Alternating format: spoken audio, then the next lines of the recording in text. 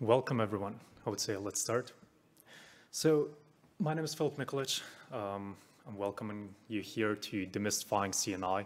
So what I want to do with you here is I want to talk about what a CNI actually is, and I want to explain this to you by actually writing our own CNI here from scratch today during this talk. And it's going to be rather simple, so don't worry. If you do not have a lot of experience beforehand with containers, with networking in general, or Kubernetes, it's not real necessary. We'll go through the steps one by one. As mentioned before, my name is Filip Nikolic. I currently work at Isovalent, the creators of eBPF and Cilium, which is now part of Cisco. So obviously, in order to start this talk, we'll first have to understand what a CNI actually is. In order to do this, let's start with the acronym. The acronym stands for Container Network Interface. The two logos that you can see here are one's the CNI project by itself, and the other one is Cilium. Both of these are graduated projects in the CNCF landscape. And when you take this a bit further, oftentimes you think of things like Cilium as a CNI. Technically, and we'll see why, this is not really accurate. There is only one CNI, and the only CNI that exists is actually the project on the left-hand side that you can see here. That particular project is a graduate project in the CNCF, and is basically defining the protocol of what a CNI is supposed to do. This is what the term CNI actually refers to. So if we were to look here onto the README, the important aspect here is the specification part. So the specification, the CNI spec, is actually what is going on here. So when we talk about a CNI, we're just talking about how things are supposed to work. It is not a particular implementation, it is just how do things work together. In order to illustrate this a bit better, let's assume you have a user. That user is communicating and interacting with the Kube API server. It is doing a lot of stuff, right? It is constantly going to create containers, it's constantly going to create pods, and so on. And so if a user was now to send a pod spec over there to create the best app ever as a pod, it is sending that over to the Kube API server. The Kube API server will then, at a certain point after talking with the Kube scheduler, decide on which node to schedule this on and send that information down to the kubelet. The kubelet is a special agent in Kubernetes, and it is responsible for all things that are happening on the node itself. So this really installed on each and every node, regardless of it being a worker node or a control plane node.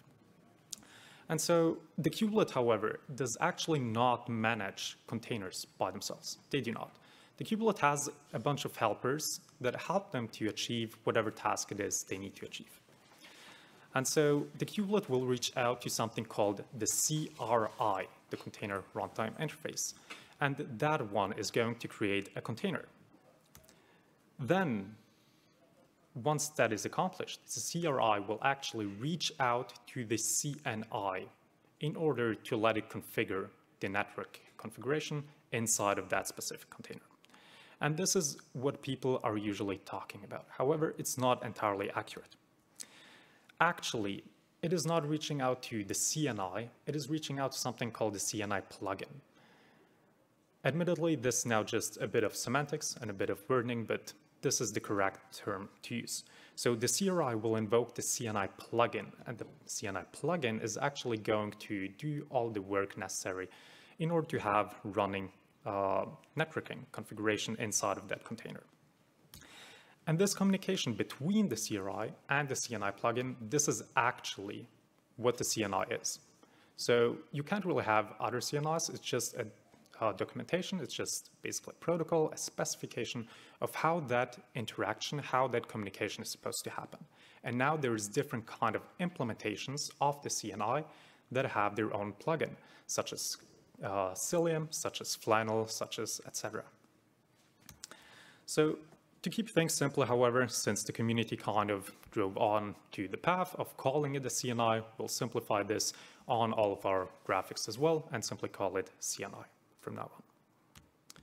So the goal for today's session is the following. We'll have a CRI that's working, and it's going to create something for us. it's going to create a network namespace. If you don't know exactly what this is, don't worry, we're going to get into it in a bit. So it's going to create a network namespace, and then it is going to invoke our CNI. But just so you know, I'm not going to talk too much about how the CRI works and all of these things.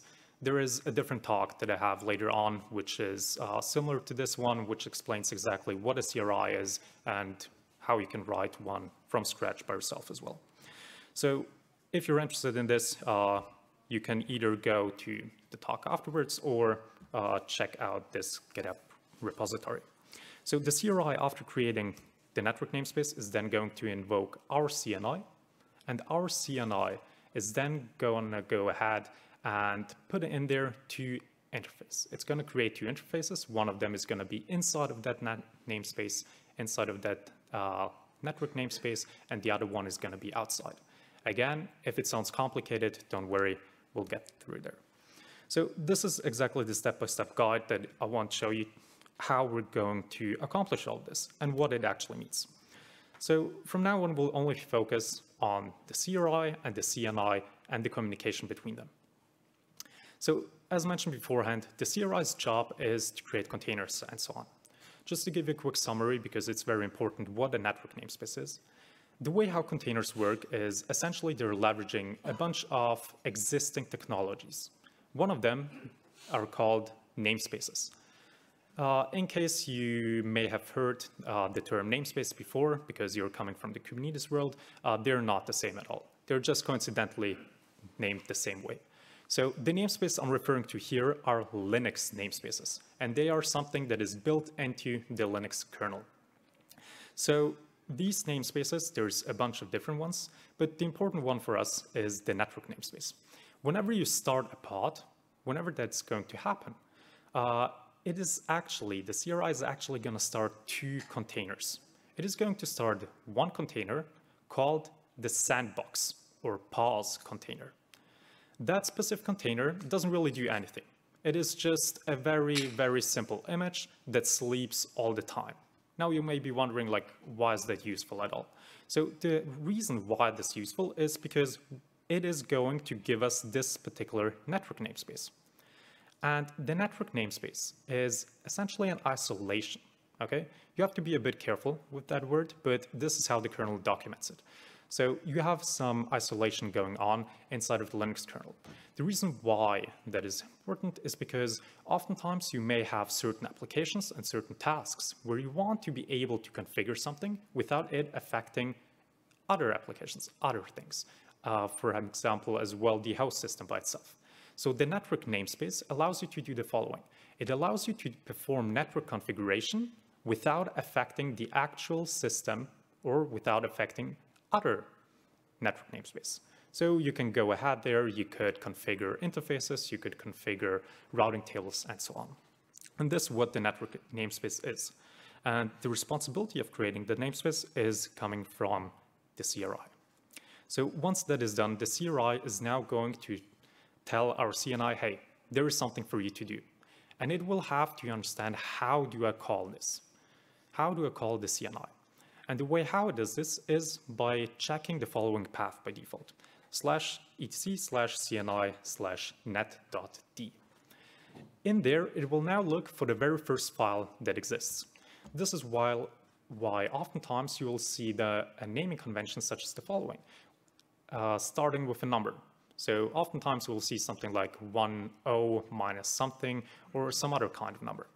And this is important because it will just list the very first file inside of that directory, and then it will read that file. That file is a JSON, and that JSON will look like this. So it will have in there a couple of things. This is a very minimalistic approach to it. It will specify the CNI version. The CNI version is essentially the version of the spec that I showed you earlier, where it defines exactly how the communication is supposed to work. And then we can assign a name to it. That name can be arbitrary. It's not really important what that name is. And then as well, we're having a type. The type I want to highlight because this one is very important. If we set the type like here to demystifying, it is going to use that demystifying in the next step. Because there is two important paths that we need to look out for. The next one being /opt/CNI/bin. In there, it will now look for an executable with the name that we defined in the type. So it is now going to look for an executable named Demystifying. And please keep in mind that I'm saying here executable because it does not matter in what language you're writing a CNI. Oftentimes people may assume that everything related to Kubernetes, to containers, and so on needs to be written in Go. This is not the case at all. And as a matter of fact, we're not going to write any of this in Go ourselves. We are actually gonna do it in Bash. Why? Because we can make Bash an executable, and it's a very simple and straightforward way to do this. So it is then going to execute this executable called Demystifying, and it is going to pass on a couple of environment variables with it. You can see here the CNI command is being set to add. There is a CNI netns variable as well, and the CNI IF name, which stands for interface name as well. We'll get to those in a bit, but just know that basically you're passing on some information through the environment variables. And something that I don't have on this diagram here right now is as well that you're passing further information on via standard input. But it's not going to be too important for our use case here. So the first step that the CNI is then going to do is it's going to create so-called virtual Ethernet interfaces. Those come in pairs, and they're very important. In case you're not familiar with them, the summary is very simple. Whatever reaches one end of those interfaces is going to be forwarded by the kernel to the other one. So if you were to send traffic to the bottom virtual Ethernet interface, the kernel is going to forward them to the upper one. And it happens in vice versa style as well. So you send traffic through the upper one, it's going to go down to the other one. Now, this may seem a bit useless at first, but we'll get to why those are important in a bit. So the question is now, how can we create those virtual Ethernet pairs? And it's very simple. Here's the command. As mentioned beforehand, we're going to do all of this in Bash because it's very simple and because it fits better on slides than having Go code over spanning over multiple lines. So the command is ip-link add that we're going to use here. We're going to use the IP command for quite a bit. So with ip-link add, we can go ahead and add another interface. And we are then specifying that we want one of them to be called veth_host. So this is going to assign a name to one of those interfaces, and then we're going to specify that the type of that interface is supposed to be a veth, a virtual Ethernet, which always comes in pairs. So we need to create a peer as well, and we're going to call that peer veth netns. Now, those names are not too important how we're going to call them, but the next step that we are going to have to do is we're going to have to put one of them inside of the network namespace, because there is currently no interface in there whatsoever. So what we are going to do is the following. We're going to move one of them inside of the network namespace. So how can we do this? And this is exactly where some of these things, some of these environment variables are very important that were given to us. So we have an environment variable called CNI_netns, which stands for network namespace. And it will point you towards a specific thing, a specific network namespace where it is located. And so we're going to use that name in order to tell the IP command in which namespace we want to move our interface. So again, using the IP command, we're going to use ip-link set, and we're going to specify that we want to move the interface with the name veth_netns, and then with netns, we are telling it that we want to move it into that specific network namespace. All right, next things.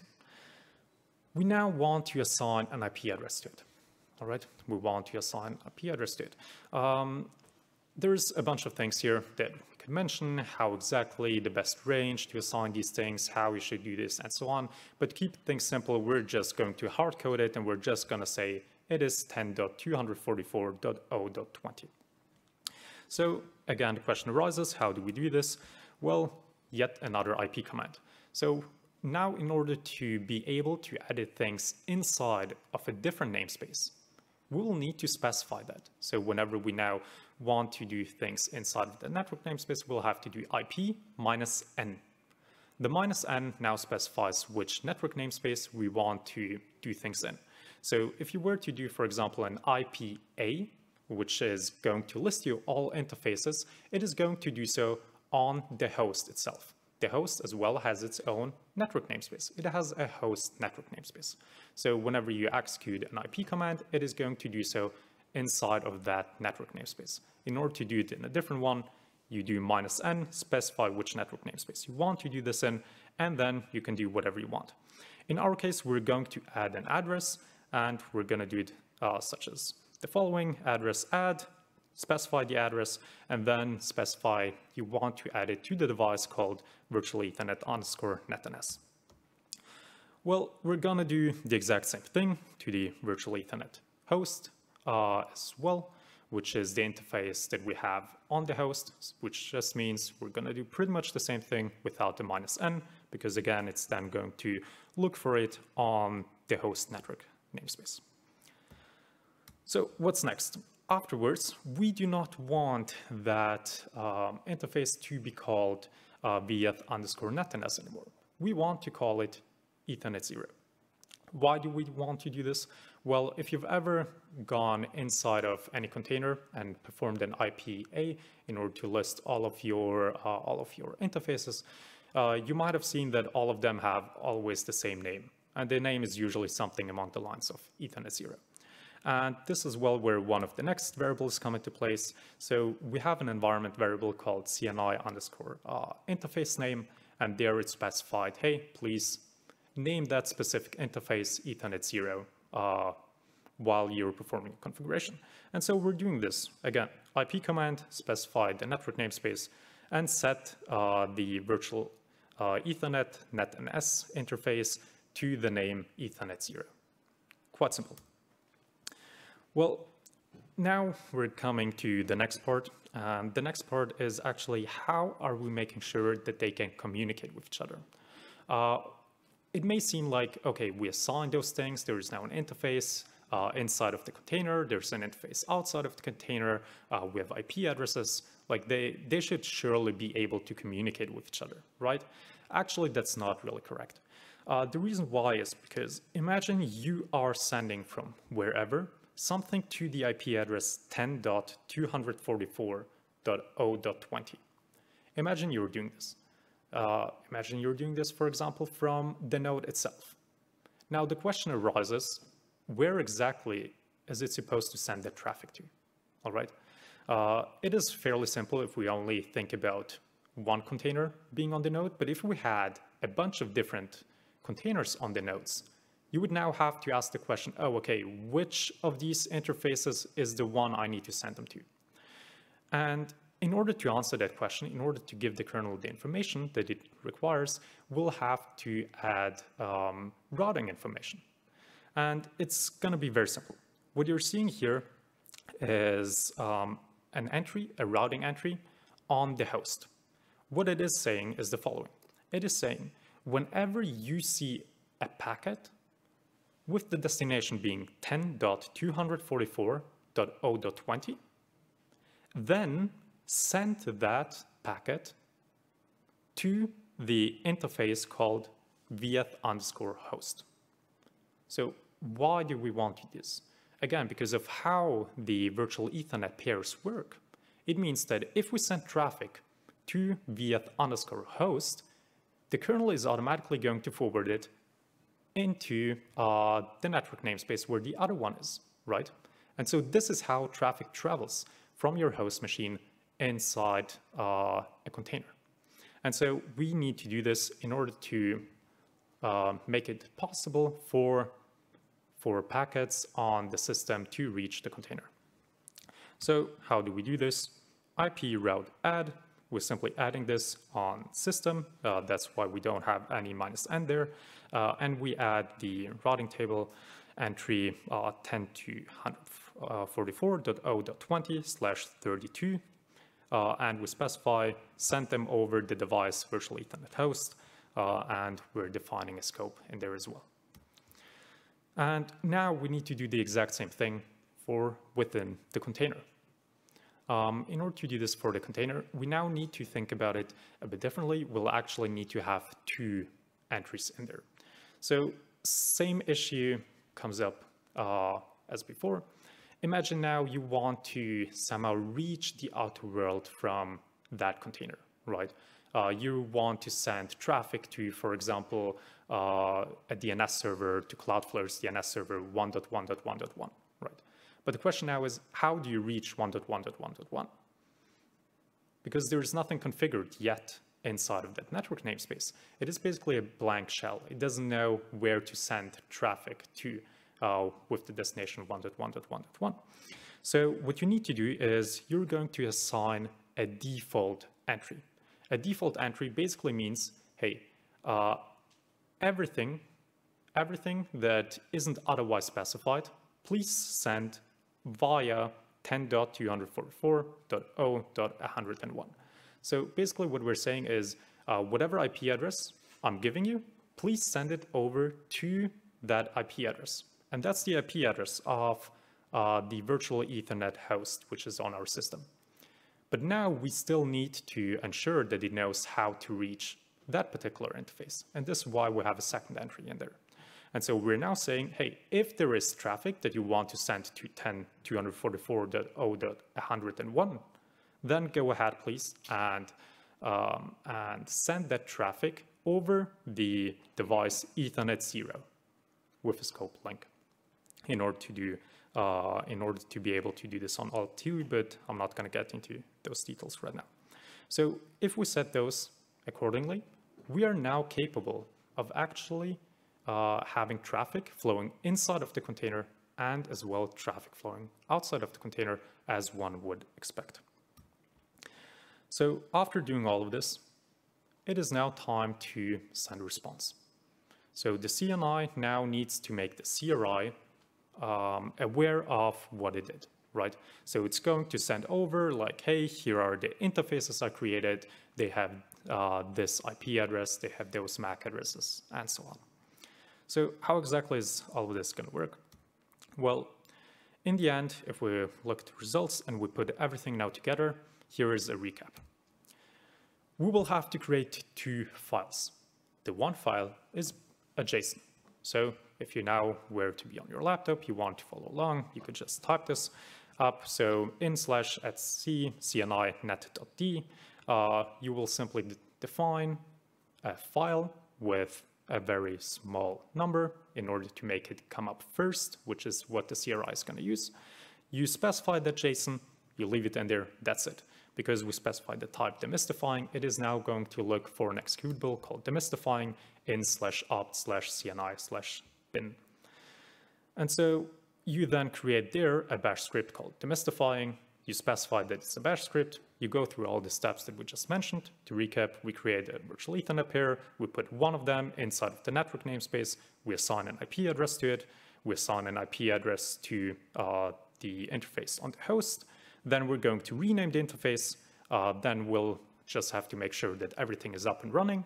And then we're going to add the routing tables that we mentioned. And at the end, we will have to send back a JSON because the CNI spec is telling us, hey, this is what I expect from you. After I invoke you, after you've done your job, please let me know what you've done. So we have this JSON here that we're just going to put in there as well. And the JSON is going to have some interface and some IPs. We're going to get those MAC addresses and those IPs in there. And then we are going to print the result via std out. So once we do this, once we print it over std out, the CRI will know what the result is going to be. And it's going to know what to report back to kubelet, and everything will be working. So if we were to test all of this out now, this is how the flow is going to look like. The person, whoever the user may be, is wanting to create an application. It sends over the YAML. The API server at some point will know which kubelet to contact. It will contact the right kubelet on the specific node. Kubelet is going to contact the CRI. The CRI is then going to create the network namespace. And then after creating the network namespace, CRI is going to tell CNI, hey, please do the configuration, which is exactly what we were doing here. And then we would see the following. After creating that pod, we would do a kubectl get pods -o wide. The -o wide is there in order for us to be able to see the IP address. And so we'll see that there is a best app ever ready and running, and with the IP address 10.244.0.20.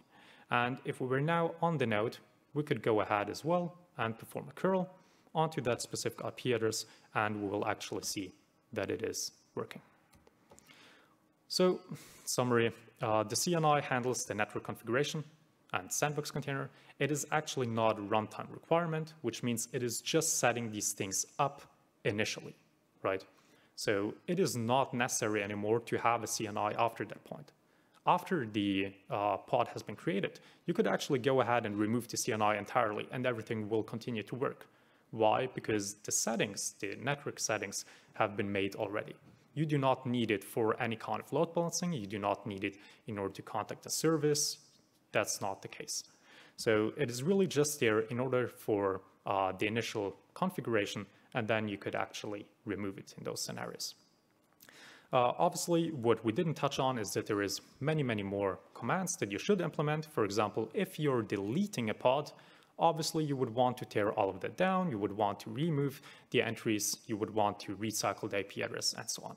We didn't touch on this, but this is a homework assignment in case anybody wants to do so. And there is two important paths that you need to know for CNI /etc/CNI net.d, and the other one being /opt/CNI/bin.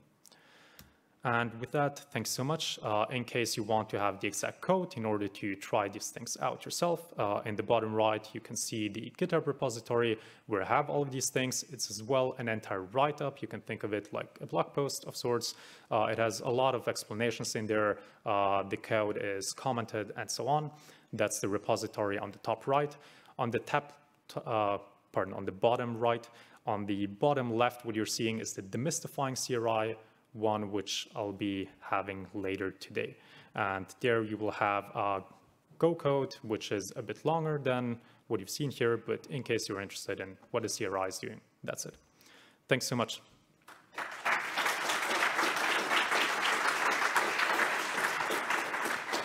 All right, I've been told there's a microphone that's supposed to work.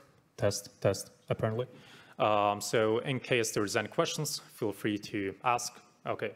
Couple of hands. Yeah, thank you. And in the case, if I want to do more sophisticated, like creating a mesh network or VPN connection, is this also possible? Because I have to do something more, which obviously works in the network namespace, but this is also covered by this approach if I'm able to write the scripts or. Exactly. So the CNI spec actually does not tell you how you need to enable the network configuration. It is basically just formulating, hey, we expect that the network is working, and we expect you to report something back. If you want to, you can now go ahead and write your own CNI, which is more sophisticated, using VPN things, using VXLAN, using whatever. And this is something that CNIs out there do, such as Cilium, for example, right? So yeah. You could do all of these things. But with key management, I'm on my own. I mean, if you write your own CNI, you're on your own all the time. So yeah, that's key. Pardon, if you may, thanks so much. What I didn't get is where is this opt CNI bin demystifying script actually running? Is it running on the host or in a container, which would probably have to be privileged? Mm-hmm. Is it a sandbox container, a dedicated one? Good question. So this one here, the opt CNI bin demystifying executable that you're running is actually running on the system itself. However, if you wanted to, there's absolutely nothing wrong with having this inside of your own container. You would just have to adapt it, always spin up a container or have a long running container in there, and then you can do this. So yeah, You can do it as you want, but in this particular case, it would run on the system so that it already has all the privileges necessary in order to tinker around with the network. Otherwise, yeah, you would need enough privileges, at least at least net admin capabilities in order to be able to do this. Yep. All right, any further questions? Could you guys hand over? Thanks so much. I'm not sure, maybe this is not my failing knowledge in Kubernetes, but could I also do the same kind of thing for a load balancing IP address with the CNI? Could I do the same thing where I say this IP address with the CNI just runs a command for the load balancing?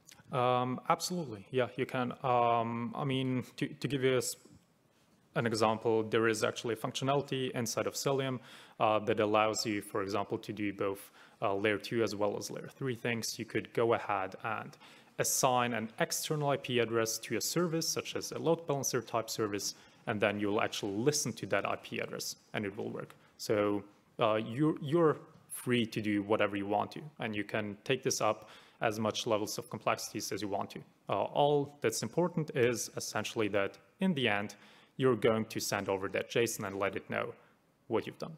Yeah. All right, any further questions? Oh, another one. So the response contains two interfaces. Is the first one just the local loopback? No, it's not the local loopback. This is one of the very few things that actually is automatically being created. When you create a network namespace, the kernel is automatically going to create a local loopback inside of that namespace.